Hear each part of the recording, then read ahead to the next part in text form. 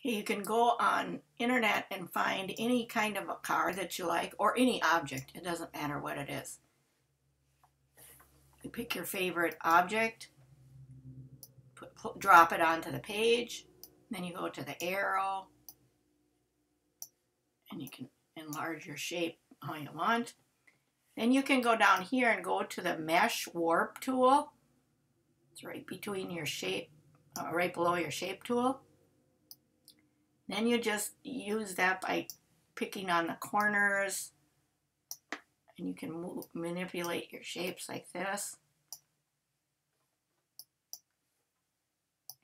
And when you click on another tool, or I just clicked on the arrow, that puts that shape in place.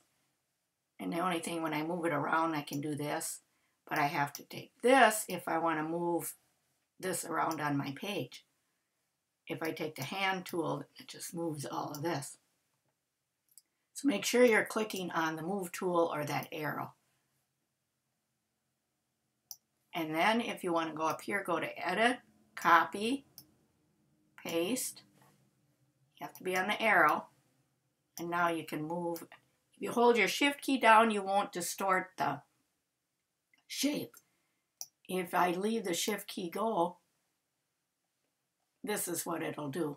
Still keeps it in shape, but the shift key holding it down for sure keeps it the correct shape. And then you can put the overlap or touch or do whatever you want.